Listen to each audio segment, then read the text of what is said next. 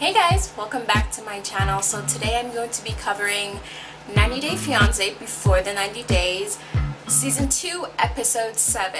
So let's jump into it. I have to say this episode was like filled with drama. There were a couples that had like more of a happy storyline, but for the most part, most of the couples were fighting. So I just want to jump into the first couple, which is our new couple, Daya and Marta. So Daya is from Wisconsin, I believe. She's 30 years old. She's a single mother of 2 kids, and she had met a man from Algeria named Daya. I forgot how old he is, but that's not necessary. So they met, and they remind me of a mix of Paul and Karini because of the language barrier. He speaks Arabic, she speaks English. Where it's just like, I don't know if this could work out. I just feel like one of their main problems, and they haven't even met each other yet, is going to be religion. And it doesn't look like anyone is willing to compromise. So I don't know how you get past that. Also with the language barrier, I don't know how you get past that. And I'm surprised he's accepted her as a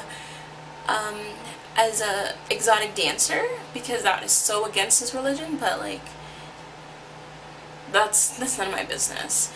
I definitely think it's something that they're going to have problems with, and it's going to possibly break up their relationship, because this is something that she wants to do, and she is doing it to make a living, and for you to tell her to like stop doing it, I don't think, with the type of person that she's coming across as of now, I don't think she would back down and be like, okay, I'll just leave my job.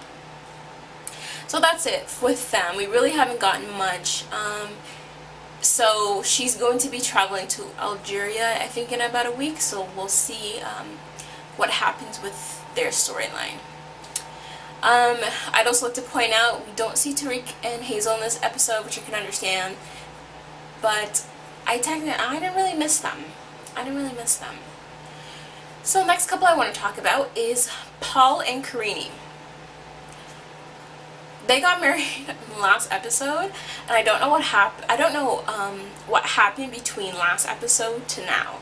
It's been 2 weeks. This is supposed to be, you're supposed to have your honeymoon. You're supposed to be like in wedding bliss, like you can do no wrong. You're the love of my life. You're the one. And it's not like that between them.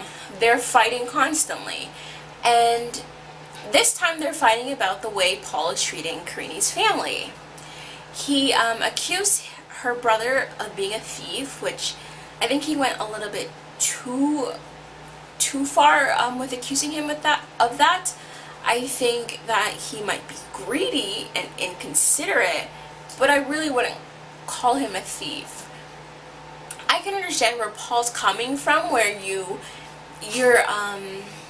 don't live in this country, you're low on funds, you don't have that much money, you're buying to support you and your significant other, and then someone comes in and is inconsiderate and then just starts eating up your food and everything. They're not paying for your groceries and stuff like that. So I can understand where Paul is coming from, but I don't know, like, I feel like they keep missing, or they keep not filming the parts where Paul is lashing out and being crazy. But that's what he did, and he was done with Karini's brother. Karini obviously was not having that, and then she went back to like, you're not listening to me, you don't have respect for me, and then she threw around the, I want a divorce, and Karini is like gone. She's done with Paul for the moment, but she's just like, I want a divorce, and she left. So I don't really know what's gonna happen with their relationship. I always say in real life, because it's like TV. In real life, they're still together, so they worked it out, but whatever. I'm done with them. I don't know, I just feel like it looks like Paul is never gonna change and Karini's never gonna really grow up. And I'm tired of watching them. So let's jump into the next couple. Ooh, I need to breathe when I talk about this couple. Angela and Michael. I am done. I am like, actually I'm like this close to being done with Angela. She is annoying the hell out of me. She comes off as this very confident woman, but she is so insecure, it's killing me. It's like Michael can't get a break. So there's 3 things she brought up this episode that is causing a rift in the relationship. Number 1, he hasn't put Angela as his screensaver, screen background for his phone. Angela, are you kidding me? Say you asked Michael to do it, he didn't do it. You have access to his phone apparently 24/7 whenever you feel like. Why don't you just take it and put it as his background? Like, it wasn't like a big deal. But Angela cannot get over that. Second lie is the 1,000 women he follows on Instagram. So, I guess maybe because Angela is up there in age, she is not, and she probably doesn't have an Instagram account. She just doesn't understand the gist of Instagram, where you're just following a bunch of people that look good, that are living fake lives, that have photoshopped pictures for the to show off the illusion that they're living a great life to everybody. And all you do is like and comment on it, and that's all you can do. She's making such a big deal out of it. You would have thought that, like, Michael's following all these American women and he's talking to them. I can understand if she's like, stop DMing them or stop getting messages from them, but he's just following them. He's just looking at pictures of other women. Angela understands that she's an older woman, but that's kind of what you sign up for when you're dating a younger man. And I feel like with Angela, it's my way or the highway. Like, she's just like, I'm not here for your opinions. I'm not here for you to talk back to me. Whatever I say goes. And Michael is hanging in there. He's definitely hanging in there for longer than I expected. And then the third secret, which is a major secret, not a secret, but like a problem for them, is Michael cheated on Angela. And it's really hard because people are long distance to say cheated on, because I had never met you in person, so it's hard to say. It's hard for me to kind of think that we could be together when we haven't met in person yet.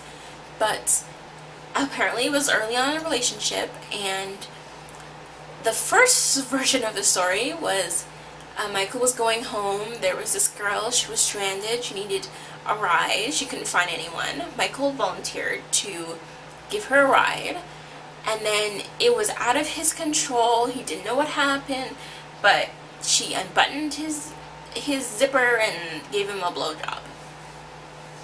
And that's the story that Michael told Angela.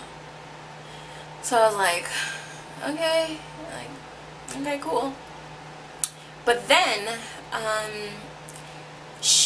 her version of the story is Michael was out with his guys. He was trying to look for like a side ting, and then he found some girl, and then they just had sex. So then when she was like, Michael, I don't know the story, Michael tells her, like, yeah, you're right. And then I was like, the story sounds more believable, but the way that Michael was just kind of giving in and admitting, I'm like, that's weird. To find out, Michael says to find out that, like, Michael's like, oh no, that story wasn't real. And then I'm like, then what? Like, you know how Angela is. She freaks out. She reacts to this type of stuff. Why would you give in to her beliefs, knowing that she's already been so insecure this whole trip? I don't know. Michael loved mess. Michael likes problems, because Angela went off on him. She is done with him. She's calling her daughter to tell her, you know what, I'm done. I'm ready to leave and stuff. Michael tried to speak with her again, but then he was just like, you know what, I can't talk to her because she won't let me explain myself or express my feelings. Angela is done. So, then Angela starts to take back the memorabilia and stuff like that. And I was just like, Michael, let her go. But in his confessional, he did say, if, like, he said something like, if Angela leaves, like, there goes my trip to America. He said something like that, which I was just like, I have to remember that, like, he has motive. So he's not necessarily begging her to stay because he's in love with her. He has, like, another agenda. So I was like, touche, Michael. I see why you still need Angela, or you still want her. But either way, like, I'm sure Michael can find someone else that's younger that he can do this with. So that's it for this couple. So the next couple I want to talk about is John and Rachel. This was a pretty sad segment because Rachel is going home. She doesn't want to go home. John doesn't want her to go home. And it's kind of, you can kind of count down the days where she would have to leave. And so she finally, towards the end of her trip, gets to meet John's best friend. I don't remember his name. So they go down to London to meet him. And I don't know what is with John's friends and them throwing him under the bus. They talk so much shit. Like, you have, like, two different friends when you watch the show. You have, like, Michael's friends that are like, oh no, he's a really good guy and, like, you'll really like him. And then you have John's friends that are like, oh, he's a dick, he sleeps around and stuff.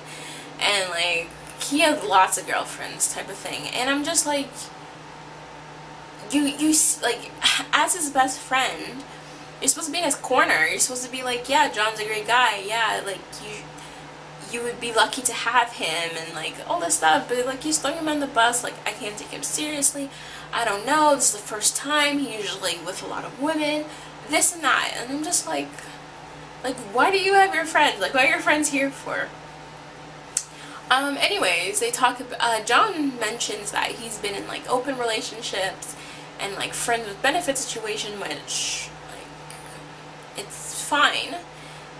He did date a lot of women, so he had different types of relationship. But that struck a chord with Rachel, and then Rachel was kind of like, oh, I don't know if I can trust him when we're gone, when, like, they leave.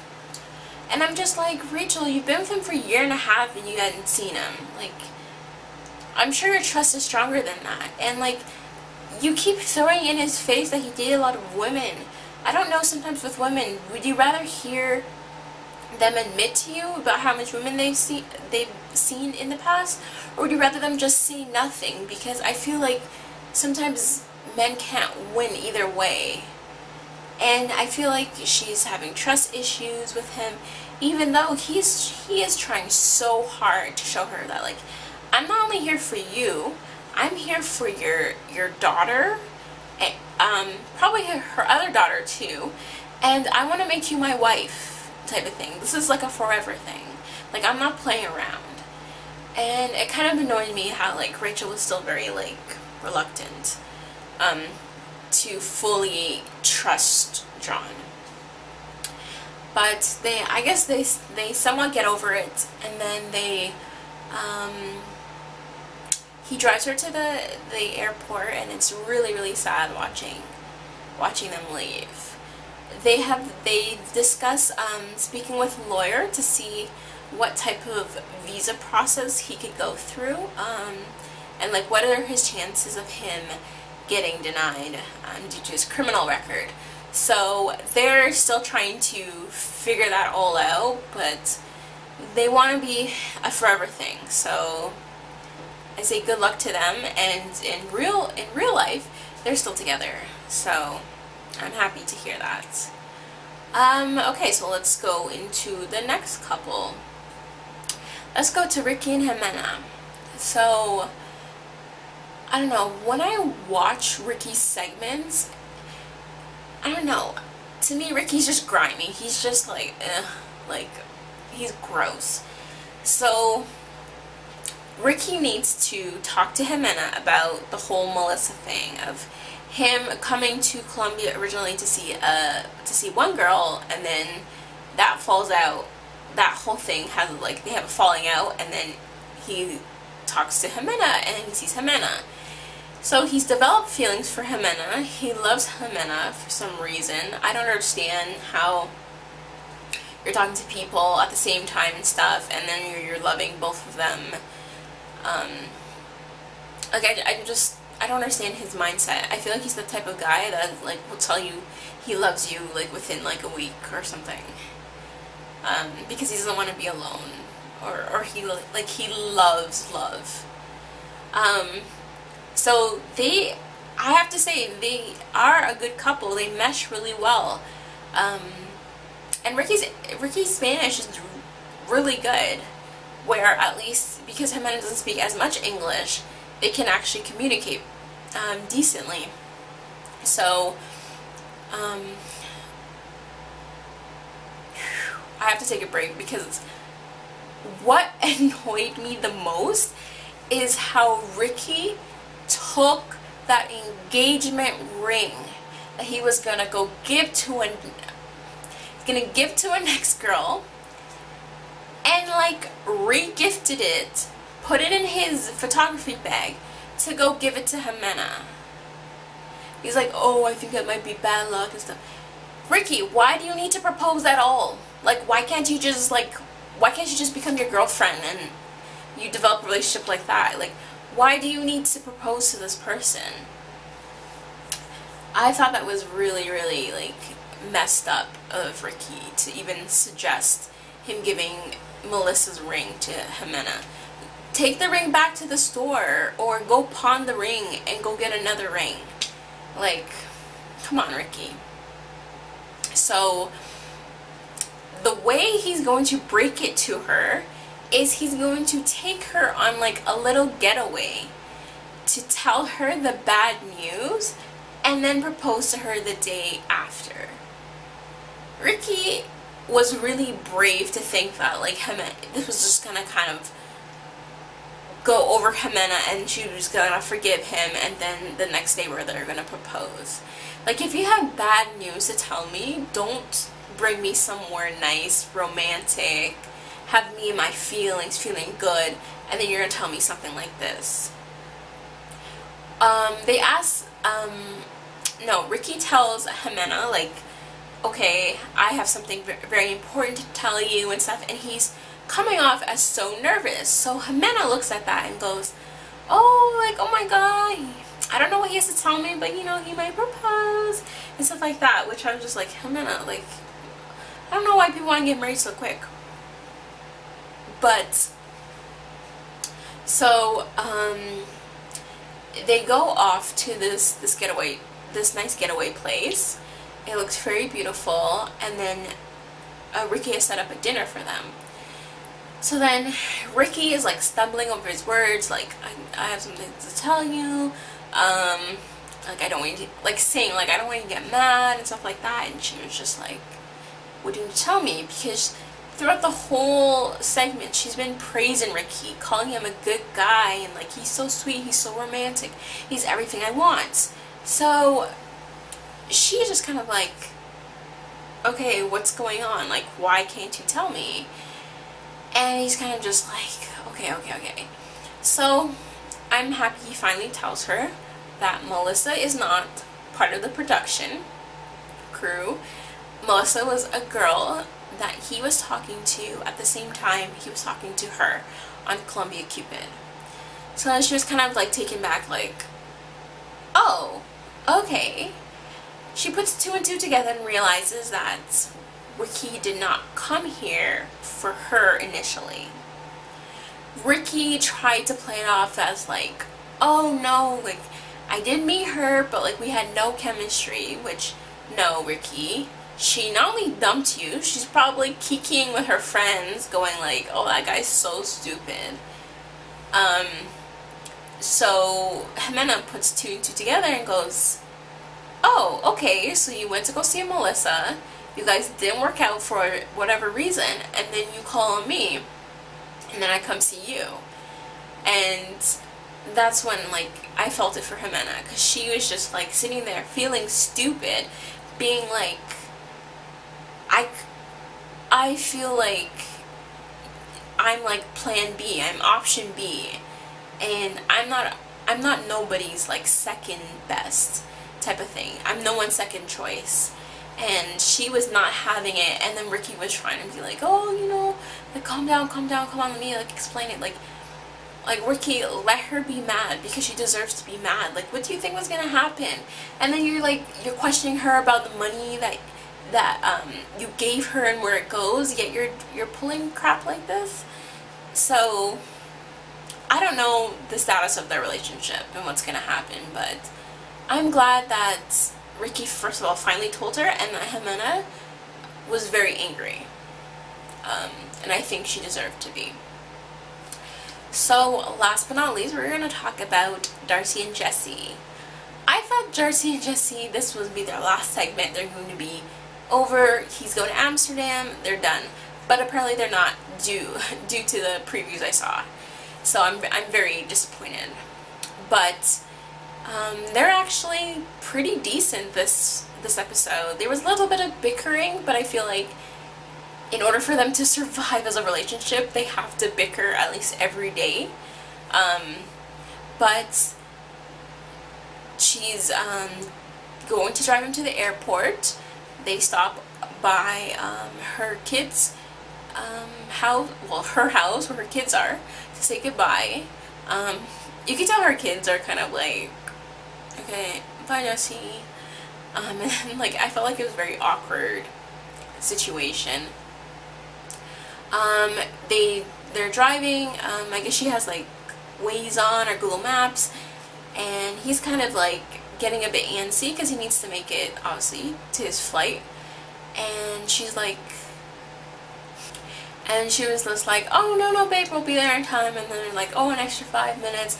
And then next thing you know, she's in traffic for an hour, which I can understand Jesse's feelings at that time, because he's on edge, and I don't know how common it is for flights to be out of, I don't know if he would fly out of Connecticut, but if he were to do that, I highly doubt there's multiple flights to Amsterdam. So he's just kind of like worried, like, I need to go. They kind of like bicker a little bit, but it's fine. They get to the airport and it's all hugs and kisses and I love you and stuff. At the end, they make up. So all the fighting and all the stuff we saw gets essentially erased because they make up. They decide that they're going to work on the relationship, which is like, whatever, I don't care. So I usually don't talk about the preview, but for them, because I thought they were going to be over and they're not,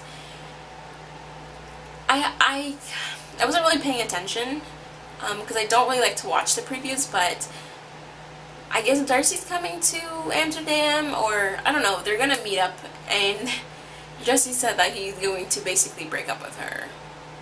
So I was just like, after all the stuff they were talking in this episode, that like, oh, you know, I can see myself living here and blah blah blah blah, but I feel like the way Darcy always sounds very optimistic, and Jesse always sounds unsure of the relationship, like, yeah, we'll see, maybe, if it comes to that type of thing. But I know in real life they're not together, so it is what it is. So I believe that's all the couples, because we didn't have a Tariq and Hazel segment this episode. So that's it. That's the end of my recap of 90 Day Fiance Before the 90 Days, Season 2, Episode 7. Don't forget to like, comment, and subscribe. Thanks for watching.